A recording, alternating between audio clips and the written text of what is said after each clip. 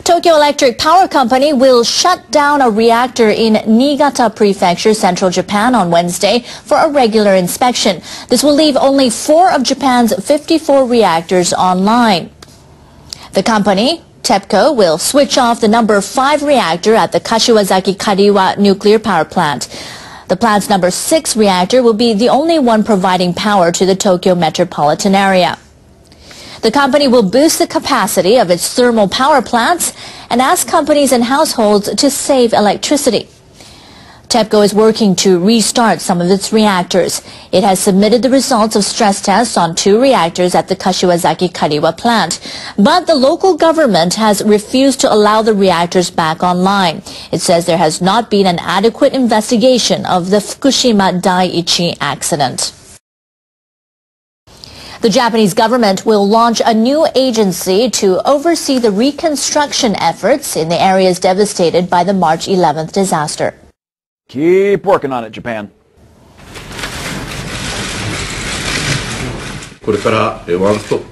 The new government arm should provide a one-stop service to disaster-hit municipalities. The agency must play an authoritative role in the rebuilding efforts and urge the ministers to fully support it. The agency will be set up on February 10th with its headquarters in Tokyo. It will have a total of 250 staff. There will be bureaus in Iwate, Miyagi, and Fukushima prefectures and 6 municipal branches in those areas. Neighboring prefectures, Aomori and Ibaraki, will each have a liaison office. The government task force agreed on the outline of a bill to provide special assistance to Fukushima Prefecture, the site of the nuclear accident at the Daiichi power plant. The bill will create new industries in the prefecture, such as a research and development hub for advanced medical treatments.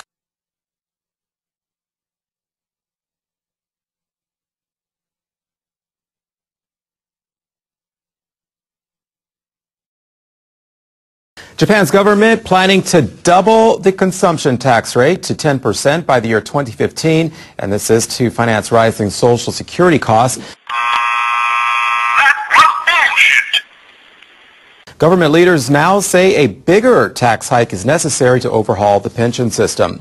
Deputy Prime Minister Katsuya Okada told a TV program Sunday that the costs of restructuring the pension system will not be covered by the planned tax increase. Okada said an additional tax hike will be necessary.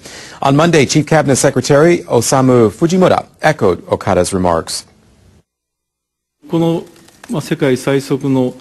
Japan's population is aging at the fastest pace of any country in the world. In such a graying society, the current pension funds will inevitably fall short in the coming decades. What's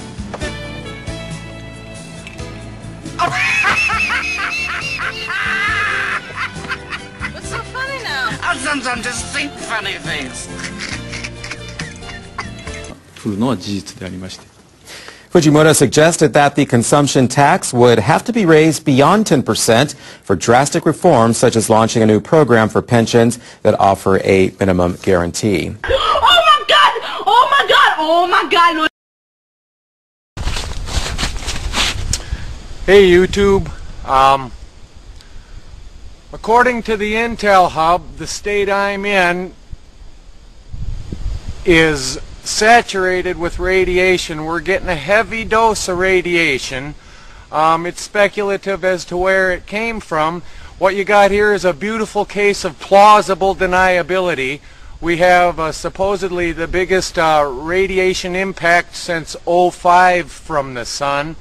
I'd be curious to see when they reported on that one in '05 if the tweets and mainstream talked about the radiation like they are in this one. But what comes to my mind here is certainly the weather that we're having.